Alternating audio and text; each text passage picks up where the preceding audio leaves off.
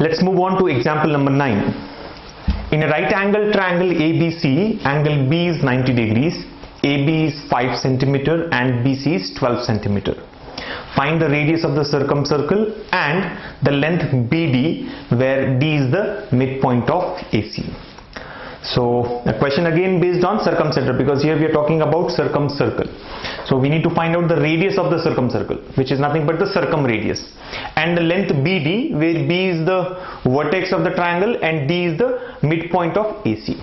Now let's consider this right angle triangle, right? It says there is a right angle triangle ABC and angle B is 90 degrees, right? So this vertex here should be B, and let's say this is A and C here. Okay. Also we know that AB is 5 centimeter and BC is 12 centimeter. So BC is 12 centimeter and AB, this length AB is 5 centimeter. Now going by Pythagoras theorem, if we know the base and the perpendicular, can we find out the hypotenuse? Yes. We can say that AC will be equal to root over 5 square plus 12 square. Right, or AC square equals to BC square plus AB square. So going by that, we can say AC will be 25 plus 144, 169, right? 169 under root. 169 under root is 13. So AC is equal to 13. This length here is 13 centimeter. Now if you remember, while discussing circumcenter, we have mentioned that for a right angle triangle, the circumcenter is the midpoint of the hypotenuse. For any right angle triangle, the circumcenter is always the midpoint of the hypotenuse. Now if this is the hypotenuse AC, what is the midpoint? Let's say this is the midpoint here, right? And also as per the question, it says D is the midpoint. So let's say this D is the midpoint. Circumcenter is the midpoint of hypotenuse. Now from this circumcenter, if we try to draw a circle, it will pass through all the three vertices, right?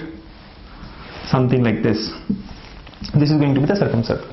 Now the point to be noted here is this is the circumcenter, right? The point midpoint D is nothing but the circumcenter for this triangle. Now what is the radius of the circumcircle? What is the radius? The circumradius is nothing but half of the hypotenuse, right? From the center to the vertex A, from the center to the vertex C. It will be nothing but half of the hypotenuse. So we can say the circumradius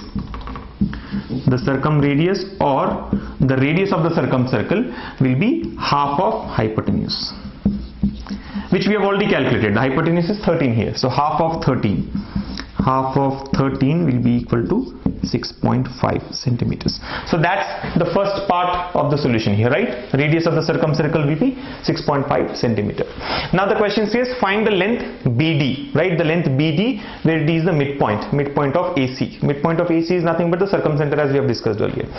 Now we need to find out this length BD. All right. See, the point to be noted here is, since D is nothing but the circumcenter here, right? D and S both are the same point. Since this is the circumcenter, we know that it is equidistant from all the three vertices. So can I say that SA will be equal to SB will be equal to SC, or for that matter DA will be equal to DB equal to DC? Yes.